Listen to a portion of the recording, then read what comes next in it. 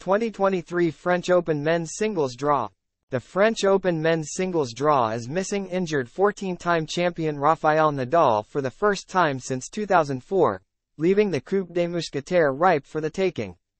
The tournament airs live on NBC Sports, Peacock and Tennis Channel through championship points in Paris.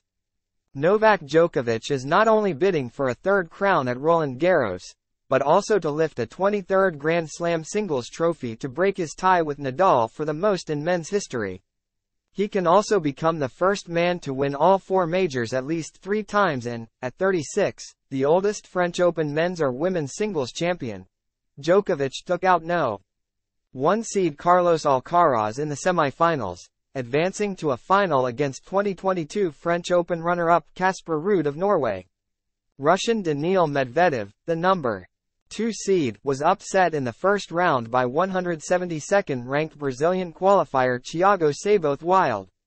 It marked the first time a men's top 2 seed lost in the first round of any major since 2003 Wimbledon. Ivo Karlovic d.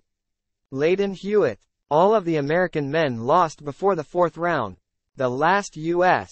man to make the French Open quarterfinals was Andre Agassi in 2003.